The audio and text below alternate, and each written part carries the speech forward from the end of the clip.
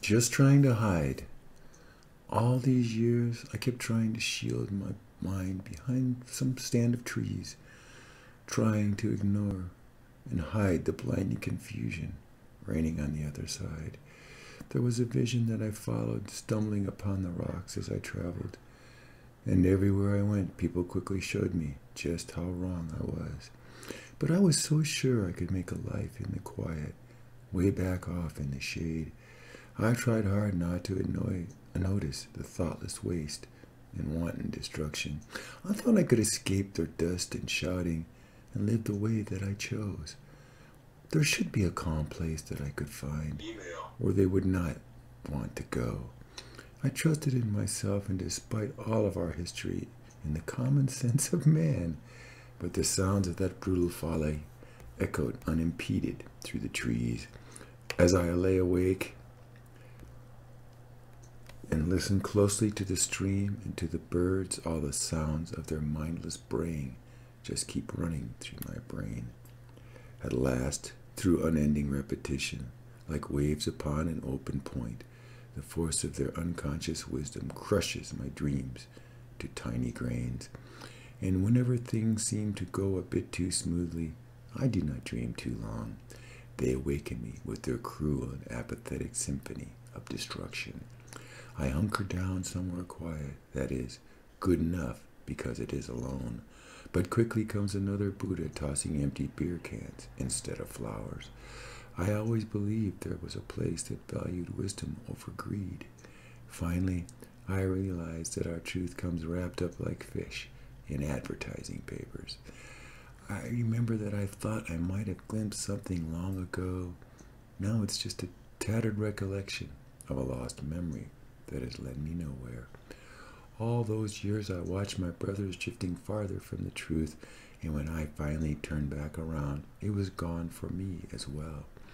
I thought that I could find somewhere that people aged in grace and music, but there was no place for contemplation in the mass fast food mentality.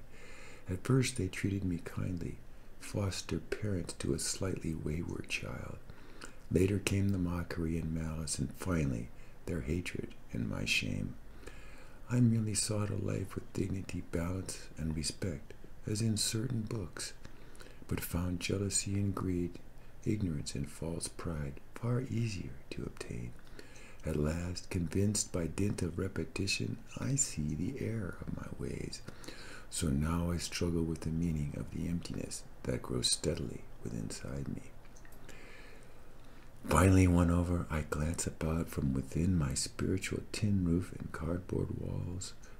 God of perfect mercy, why have you let me see just enough to make me ill?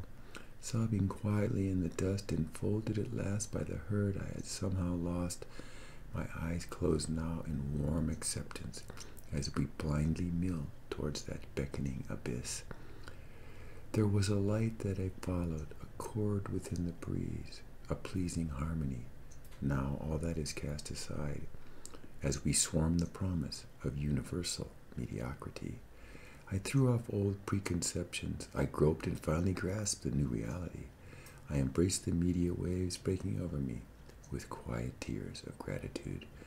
I grasped at straws and came up short, accepted the true faith very late. Now I live with the gnawing guilt of having doubted for far too long, striving always to find that place where the life I sought might await. Pushed back on the freeway so many times that I began to like it there. In the end, sweet surrender to that mindless groping for immersion and consumption. Sadly, too late for total binding within the fold of terminal channel surfing. From a ridge long ago, I saw a town in the sunlight of a forest clearing. Sought a small place amid its green gables, near its one steeple. But I am no better than my herding brothers, just a bit unsettled for my dreams.